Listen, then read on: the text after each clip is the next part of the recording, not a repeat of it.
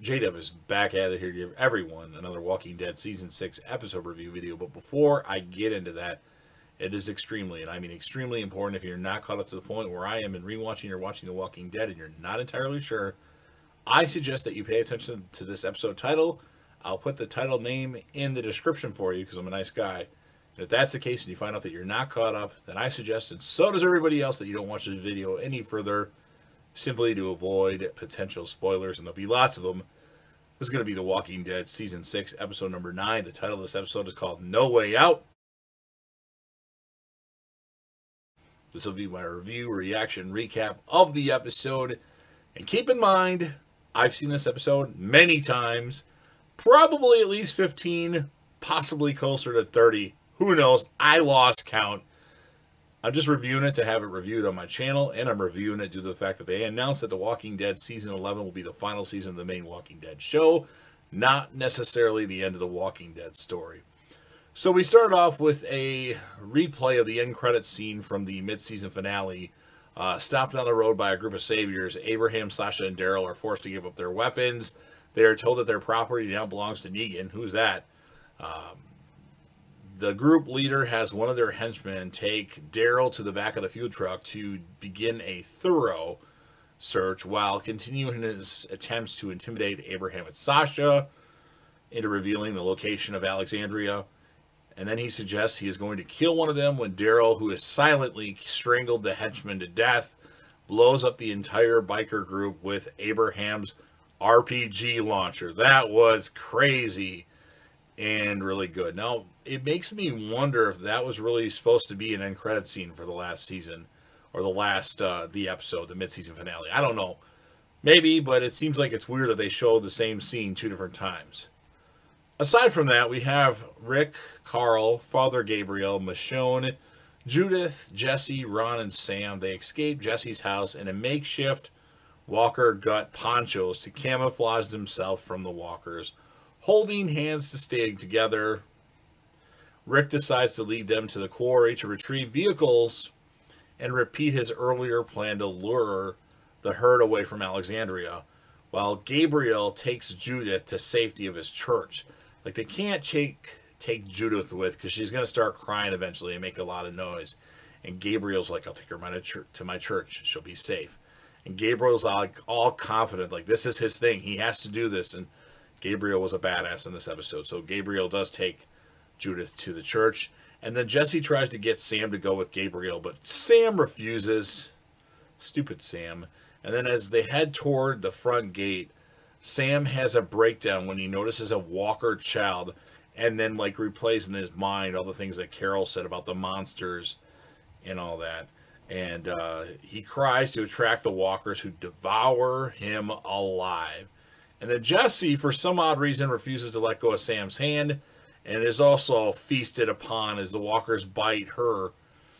And then Jesse hasn't let go of Carl because she has Carl's hand, and Carl can't get loose from her, and they're about to go after Carl. Then Rick all of a sudden snaps and chops off Jesse's arm with his hatchet, freeing Carl, who stumbles and drops his gun. And with the entire family now dead, well, eaten at least, probably turd, Ron picks up Carl's gun and aims it at Rick, and then Michonne at the last second stabs him with her katana. The gun does end up firing, however, it shoots Carl's right eye out. So this is straight from the Walking Dead comic books. Carl, we think, has lost his eye at this point in time. And then meanwhile, the Alpha Wolf decides, with Denise waiting for an opportunity to slip through the walkers and escape. When there's a clear route over the wall, they make their move. But the wolf, or the Alpha Wolf, goes back to save a faltering Denise and is bitten in the process. So he actually did end up being good, well, in the end at least, as, Denise, he could have went over the wall himself, but he went back to save Denise, which, that was a good redeeming arc. I mean, I can't fully redeem him, but just a very little percentage point he can be redeemed. And Denise makes the Alpha Wolf a deal to save his life if he gets her to the infirmary. Carol searches Morgan's home for other surprises, and he apologizes for hurting her. Carol, not convinced, responds that she should have killed Morgan. While Denise puts a tourniquet around his arm, the wolf questions why he endangers himself to save her, and the psychiatrist suggests that he's changed and become more like the Alexandrians. Well, you're not going to live in Alexandria. You're going to get killed the first chance they get. No offense, wolf guy.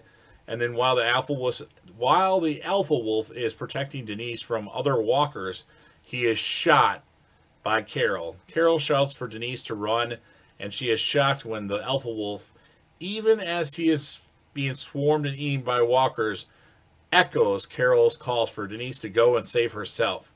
Okay, so the guy redeemed himself just a little bit at the end. He was still an asshole, but, you know. And then the alpha wolf later turns as a walker and is put down by Morgan, who apologizes as he kills the alpha wolf. I don't know why Morgan said sorry, but whatever.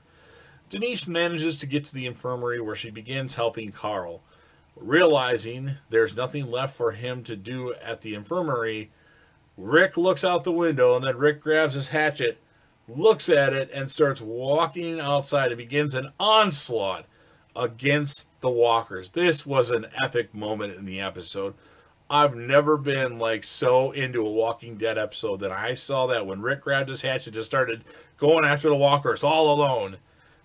As soon as Carl's stitched up, Michonne, Heath, Aaron, and Spencer rush outside to join Rick. Their actions motivate the others of Rick's group and many Alexandrians to join the battle, with Eugene recognizing that this would be a moment in history where everyone would be counted. And Father Gabriel, this is an awesome part. So you have, Rosita saying, let's go, and, Tara leaving, and then Eugene's like right behind you, and they look, Eugene, you could stay here. No, I can't stand on the sidelines today. I need to be a part of this. And then Gabriel's in the church holding Judith, and then he sees everybody make the move, and he's like, can you hold on to her, please? And he grabs the hatchet, or not the hatchet, the machete, and starts to walk toward the door, and Tobin is like, Gabriel, what are you doing? We've wanted strength. We've wanted to be out of this situation. God has given the strength to us to defend ourselves. And then Gabriel, this is like the moment where Gabriel turned on the show and became like certifiable. And now he's like certifiable badass. But what an epic moment. But anyway, so Eugene recognizes that it would be a moment in history where everyone would be counted on. And Father Gabriel preaching that God has saved him by making them brave enough to fight. And then there's a scene where Glenn sees Maggie on that platform, but that thing's about to be knocked down. So Glenn rushes over there, starts shooting a bunch of walkers, and then Maggie sees Glenn, and she's like, Glenn! And then Glenn's slowly but surely shooting himself out of bullets and backing up against the wall of Alexandria, where there's no going anywhere else. And he keeps pushing the walkers away. He's out of bullets, and he's about to get swarmed by the walkers, and as that's happening, Enid can get Maggie on the shaky outlook tower, but is swarmed and saved by the timely arrival of Daryl, Abraham, and Sasha. So Glenn's about to get it, and all of a sudden, people are shooting the walkers, and it's Sasha and Abraham, and then Abraham's like, "Can you get the gate?" Epic moment. I honestly, truth be told, didn't think Glenn was in trouble at all in season 6, episode 3, thank you. This particular moment, I thought Glenn was going to sacrifice himself for Maggie right here. That's what I thought was going to happen. I thought this was the end of Glenn right here in this particular episode. But it didn't happen. But Sasha and Abraham clear out the walkers with 2 assault rifles from atop the fuel truck. And then Glenn opens the gate so Maggie and Enid can climb down the fuel truck, and then with Sasha and Abraham cover Daryl, who has filled a pond with fuel and ignites it with the RPG launcher. The enormous pool of fire in the night immediately draws the attention of the walkers. This takes pressure off those who are fighting just as they were about to be overwhelmed, allowing them to gain the upper hand and continue relentlessly. So there's a scene where you have like they kind of show characters like, killing one walker, then it goes to the next character, and then it goes really fast. It's like this comic booky thing where they show a bunch of characters killing walkers, including Gabriel and Eugene, who are like the 2 weakest, and now they look really strong. And then it ends with Rick like killing a walker, and then he's like, yeah, any more? And like the walkers are defeated. It's crazy. I can't believe Like, they all of a sudden got the upper hand that quick. So the next morning, the survivors regroup after having killed every last walker that invaded, so to speak, Alexandria. Rick pleads with his unconscious son to pull through, hopeful for the future as Alexandrians have proven they have what it takes to live. As the Alexandrians stepped up too, Heath, Aaron, Spencer, Tobin, Olivia, Eric even helped out a little bit with his foot in a walking cast. And as they have what it takes to take lives, the Alexandrians, and now believing that Deanna's plans could be achieved, Carl's fingers close around Rick's hand in a seeming response. So, wow, that is the end of the episode. Obviously, you guys probably figured it out already. At the moment, this is my favorite episode of The Walking Dead. Hands down, it's number one. I absolutely love this episode. I mean, I'm giving it a 10 out of 10, but really it's a 100 out of 10. My character of the episode, I mean, there's a lot of good moments in this episode. I mean, you got to give it to Rick, but honorable mention to Father Gabriel is he really stepped it up. He got Judith to safety, and he went out and started fighting because God gave him the strength with his machete. Glenn had a minor moment that was really scary, and I thought Glenn was really a goner. So I absolutely love this episode. We could have had a more significant character death, but obviously we're going to get those. Jesse, Sam, and Ron, and then the Alpha Wolf guy were the four deaths in the episode. But what an amazing episode. I have no complaints. It's awesome.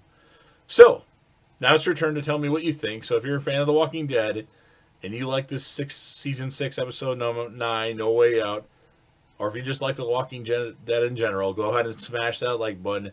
Share the video with anybody that you think would be interested in listening or watching this video. Don't forget to leave me a comment with your thoughts on the episode, your score of the episode, your character of the episode, your favorite moment of the episode. You can tell me about your favorite characters of The Walking Dead, least favorite characters, or you can tell me about your favorite episodes or least favorite episodes. Episodes that compare with this. I know season 701 is pretty good. I know 915 is, well, it's sad but good. But this, in my opinion, is the best episode. I'd say number 2 is probably season 4, episode 8, Too Far Gone, or season 5, episode 1, No Sanctuary. Those are like my 3 favorite episodes of The Walking Dead. So leave comments. Tell me what you think. Anything you want to talk about Walking Dead, I'm here for you. I'll answer and respond to every comment. And then last, but certainly not least, don't forget to hit that sub button, subscribe to the channel, join the team, show your support, and be a part of something special, as JDev will return.